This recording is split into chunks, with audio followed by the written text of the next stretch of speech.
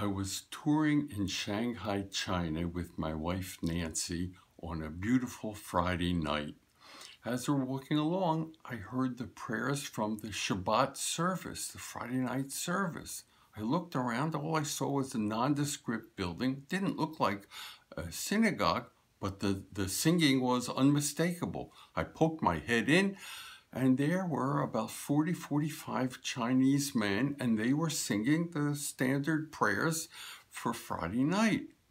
I went in, I watched, and I was amazed. At the end, I went up to the guy who was clearly the rabbi, and I complimented. I said, "You did a beautiful service tonight." He looked at me skeptically, and he said, "Why are you so interested in what we're doing here tonight?" I said, "I'm Jewish." Now he really looked skeptically at me, and he said, "That's funny. You don't look Jewish."